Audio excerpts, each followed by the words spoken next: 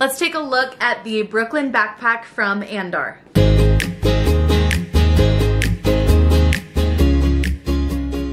So I have reviewed the Addison backpack from Andar, and I have it in the brown color, or the camel color I think is what it's called. I will link that down in the description box below so you can go check it out. But this is their brand new backpack. It is called the Brooklyn. It's so pretty. It's a little bit of a smaller backpack than the Addison. I think it's perfect if you're somebody who wants to use it as kind of like a purse for yourself, but be hands-free. It is made of a premium oil waxed leather material. So gorgeous. It smells amazing. It is a beautiful like matte leather. I absolutely love the buckle detailing there on the front. So pretty, and it's just so classy and simple looking, but it fits everything that I need for me, so it's great. You have these awesome leather backpack straps. They are adjustable with the hardware there. Let me see if I can show you. The Andar logo is very nice and understated. It's stamped into the leather on the back. There are no pockets on the outside, but it's very simple to get to the things I need quickly because you have this snap closure here, and there's actually a slip pocket right here. So I don't have to undo any zippers or anything. It's so simple. It's just a snap, and then you have this slip pocket right here where I can easily grab my stuff. So let me put the camera down and show you how I have it all packed up. So this slip pocket goes all the way down to the bottom, so it's actually really nice and roomy.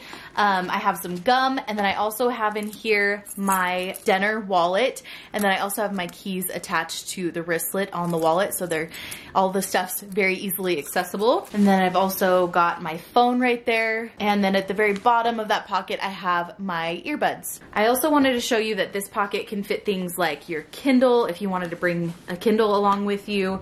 It also can fit things like a planner perfectly, or a book, something if you're using this for travel. This pocket is so awesome. Passports, all that stuff can fit really great into this slip pocket, but it's all protected because you have this magnetic clip closure here. So as you can tell, I love this front slip pocket.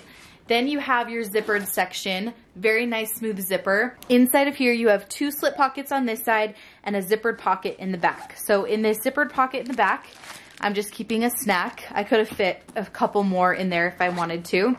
And then on this side, like I said, there's two slip pockets. In this one, I'm keeping my charger from my phone. And then over here, I have a Tide to Go pen. And I have a couple of lip products. I have a lip gloss and a chapstick there. And then you have a nice big space to work with. I'm keeping a package of wet ones. And then off to the side over here, I'm keeping a water bottle. I think I could have fit a taller one. Let's see from the outside. That's about how tall this water bottle is, so I did have a little more room. This one is 11 ounces. It's from Voss. I think I just got this at Ross, but it's a perfect little bottle to keep with you during the summertime so you have some water. And then I'm also utilizing a Lily Jade packing case. This is a clear front case just to keep all those little essentials that I might need, like sunscreen. There's some floss in there. I have some hand sanitizer.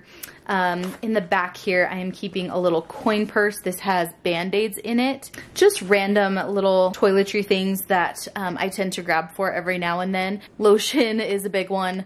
Deodorant definitely would probably come in handy during the summer. And then some tweezers and some nail clippers. But turning it on its side like this and putting it in the bag, it fits great. I could have even fit the larger packing cases in there. This is actually the smallest one from Lily Jade, so bigger ones would fit in there as well. Depending on what exterior color you get, that's the color you're gonna get on the interior. So for the interior of this bag, it is a black dark color, but that is why I utilized a light color packing case, just so I could easily find everything I need. And since this bag isn't too big, I'm not worried about the interior being dark.